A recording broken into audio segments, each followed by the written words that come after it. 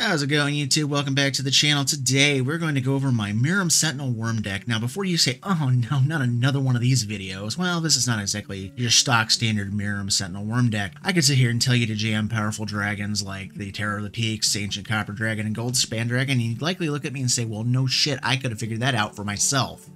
Well, instead, we're going to be looking at some older dragons and other cards that would go really well with Miirym, and some you might even not even know exists. First up, we have an old favorite set of dragons of mine. Kilnmouth Dragon is the start. For 5 red, you get a 5/5 flyer. Not exactly the most exciting or mana-efficient stat line out there, but the rest of the card is what gets interesting. It has Amplify 3, which means for every dragon card you reveal when you cast the spell, it gets 3+1/+1 counters on it. So, if you, as an example, if you reveal 3 other dragon cards as you cast Kilnmouth Dragon, it'll enter with 9+1/+1 counters on it, making it into a 14/14 flyer. A little more impressive, but still kind of vanilla. The last ability, though, is what makes it the most interesting. It has the ability to tap and deal damage to any target equal to the number of counters on it. So, Kilnmouth Dragon basically has a gigantic flamethrower attached to it.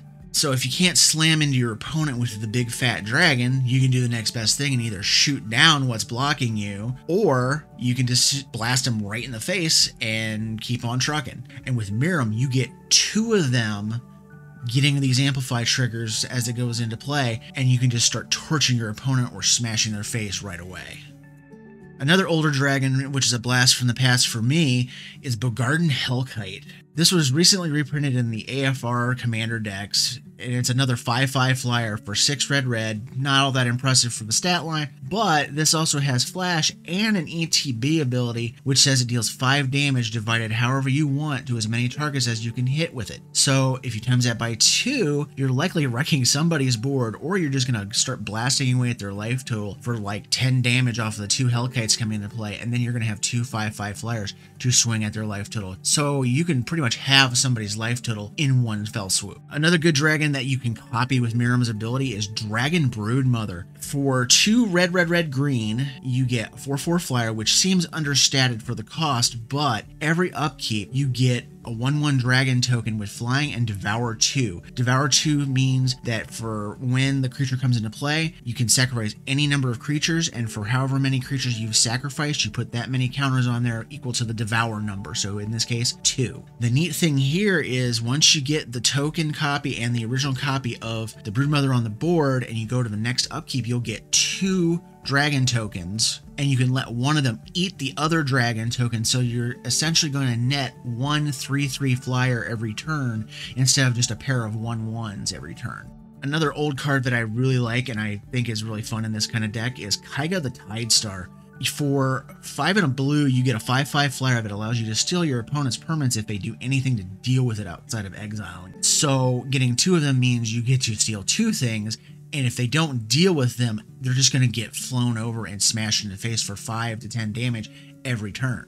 So you know how I mentioned Ancient Copper Dragon near the intro of the video? Well, let's look for an alternative to that, since the Copper Dragon, as of the time of this recording, is about 60 bucks. How about Nullspine Dragon? This is an older card that is a 7/5 flyer for 5 red that says discard your hand and then draw cards equal to the damage dealt to target opponent this turn. So, I mean, we're already going to be smashing with other dragons. I mean, Miirym's a 6/6 on its own, and I believe the average roll on a d20 for the Copper Dragon is around 11. So if you swing with just a pair of dragons, you're going to be hitting that average pretty often. And sometimes you may even get well past that because you're getting 2 of these Nullspines coming down at the same time. So you might load your hand up with 25 plus cards just in one big hit. The last dragon that I thought was kind of neat from an older set is Varric's Bladewing. This was printed back in the Dominaria set. For 2 red, you get a 4/4 flyer, pretty much on rate, that has Kicker 3, which means you pay 3 additional colorless mana and you get a bonus. The bonus here is Varric's brother, Karok's Bladewing, a 4/4 flying token dragon. So if you pay the kicker with Miirym on the board, you'll get 2 Varric's and 1 Karok's, because the Karok's will get legend ruled out of the game. But you'll get 12 power worth of flyers for 7 mana, which is pretty good on the rate. Outside of some older dragons that I'm just going to jam into this deck, I want to make a funny way to make this deck a little different than a lot of other ones I've seen. So what would be better than having Miirym on the board with this deck? Well, how about multiple copies of Miirym? So how do we pull that off since she's a legendary? pretty easily if you're willing to lose a clone or two in the process. Let's use some cards like Stunt Double, Mirror Image, Altered Ego, Mirror Hall Mimic, Spark Double, and Irenica's Vile Duplication. So how does this work? By each of the clones coming into play as a copy of the dragon, Miirym in this case, you'll get a token copy off of that clone, which is non-legendary, and then the clone itself will die because it is a legendary copy of the Miirym. But you get to keep that token clone copy. Any future clones that you draw then can be used on the non-legendary copy of the spell, and you get to keep all the clones and all the tokens that are coming out in the future. So you can actually have multiple Miiryms just churning out as the game goes on.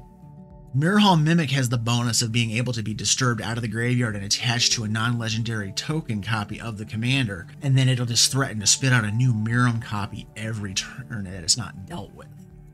The last couple clones in the list above, they're a little bit different. They do not create legendary copies when they come in. Irenica's Vile Duplication is from the new Baldur's Gate set, and it creates a non-legendary copy of something. So you're just going to create a flat-out token copy that's non-legendary of Miirym with that. Spark Double, however, is going to kind of rip a page out of the Volo playbook from the AFR version. It's going to create a non-legendary version of itself as a clone, and then it's going to create a token copy. So you'll end up with 3 Miiryms on the board right as that comes into play. One final card reprinted in Battle for Baldur's Gate that I really like and I think synergizes well with all these token creations that we're doing is the Bramble Sovereign. For 2 green, you get a 4/4 Dryad that says whenever another non-token creature enters the battlefield, you can pay 1 and a green, and if you do, create a token copy of the creature. So in essence, this is going to add kicker of 1 and a green to every creature spell in the deck that's not legendary. So it allows you to generate an additional token of a non-legendary creature as they hit the battlefield. And this would also include that Spark Double I was talking about earlier. So what did you think? Did you like seeing some of these older dragons that I don't usually see in the lists? Or the cloning plan, which is kind of a fun side game to mess with this deck? What I take from all of this after digging through and trying to build this deck is that you don't need a lot of the high-priced, high-firepower dragons that usually headline this deck list. So please mention down in the comments below, did I miss something fun that you think should have been mentioned here? Do you know of other dragons or other cards that you would play with this? So just to kind of get away from the, oh, let's just slam the big powerful dragons and forget everything else? If you like this video, please check out some of my other content, like, share, subscribe. I greatly appreciate everything you guys do out there for me. Thank you for helping grow this channel, and as always, thank you for watching, and have a great day.